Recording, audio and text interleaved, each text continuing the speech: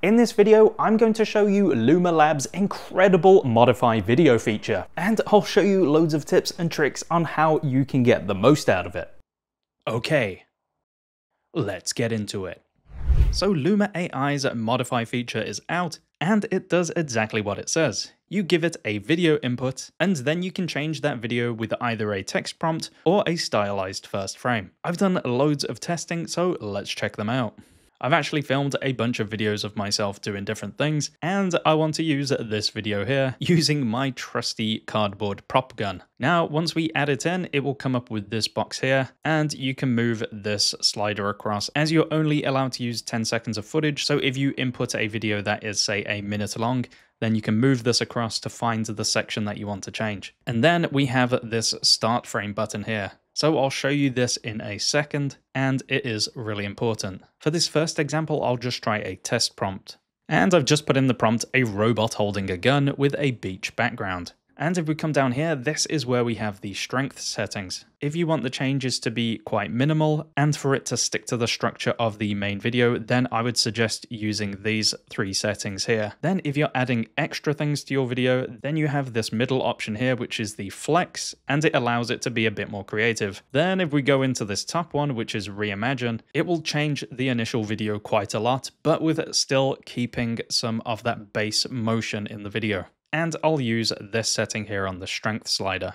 And this is one of the results from the text prompt. It does look a bit weird as it's got this weird kind of halo effect around the character, but otherwise I think the animation looks really good. And here are a few other versions with different strength settings.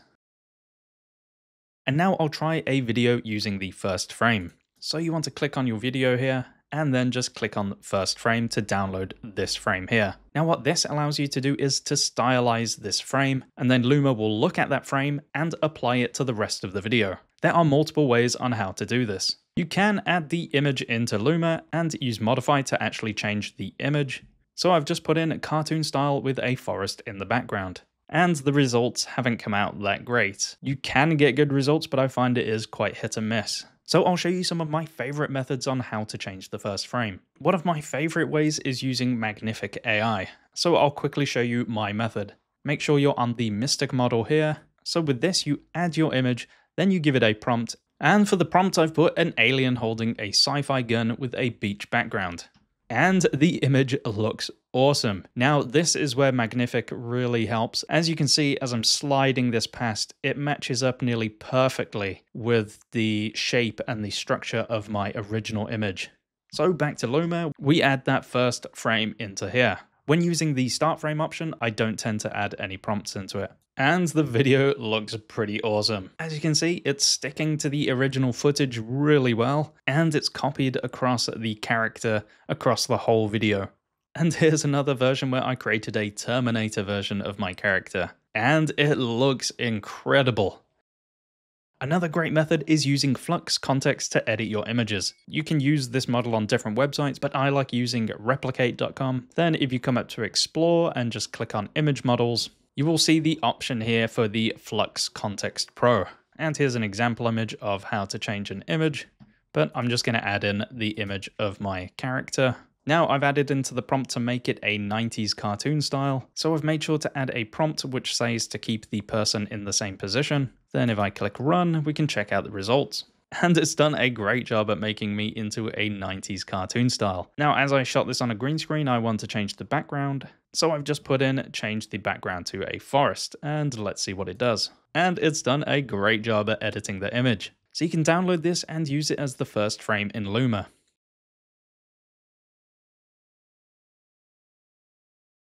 Instead of using a start frame image, you can actually add a style as well. So I've uploaded an image in this illustration style. Then if you click on preview, it will actually give you previews on how that first frame would look, and then hopefully the rest of the video should look. If you want to see what different strengths look like, just click on which one you want to see, and then click on this button here.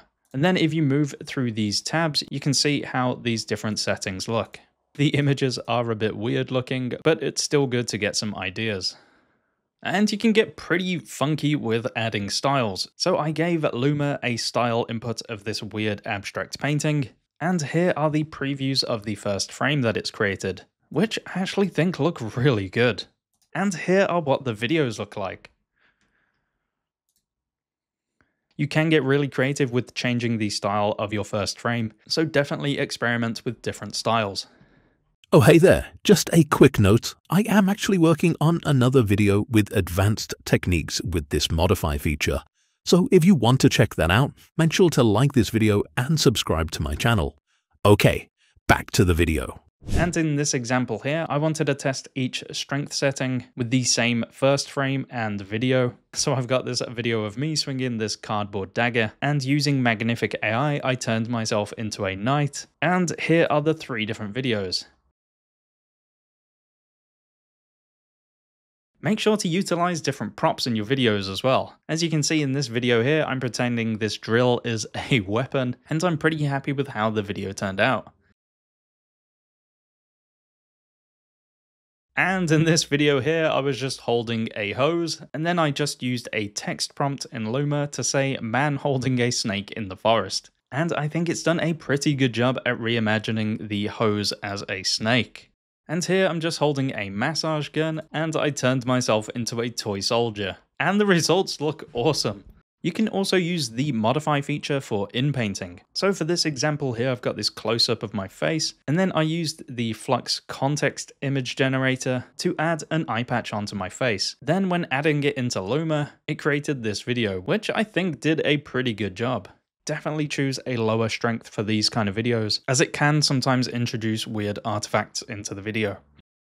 It can struggle with the details when there's a lot of fast moving action in the video, so one of my tips is actually to film in slow motion. So if you're filming at 60 frames per second, you can slow that down to 30 frames per second and then upload that into Luma, create your video. Then once you export it out of Luma, you can speed it up 2 times back to 30 frames per second. I find it helps with creating a much more detailed video.